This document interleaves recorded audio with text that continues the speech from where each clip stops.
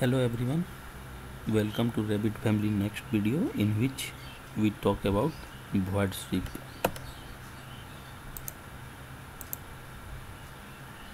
How you can use and apply the command we will see in today's video. Okay, let's start. Click on the void strip. You will see two options, sketch path and peak path. You have already have an object, you can select the peak path. So I am selecting this one and this one. Now finish it. Again go to sweep, modify sweep, click on edit profile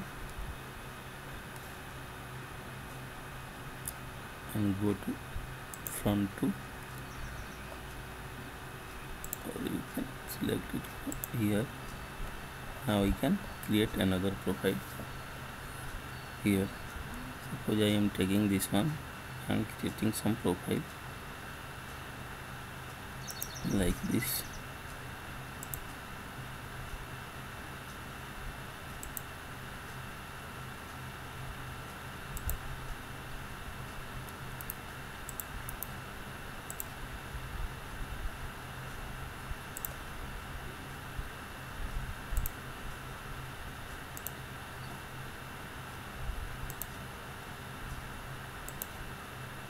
Take this one arc. Okay, now you can finish it,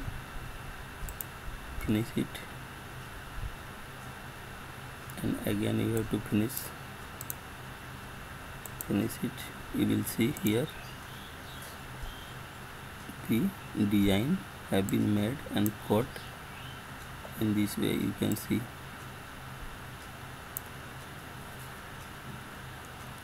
in this way you can use the void sweep command to design your window, door, chair, table. Okay,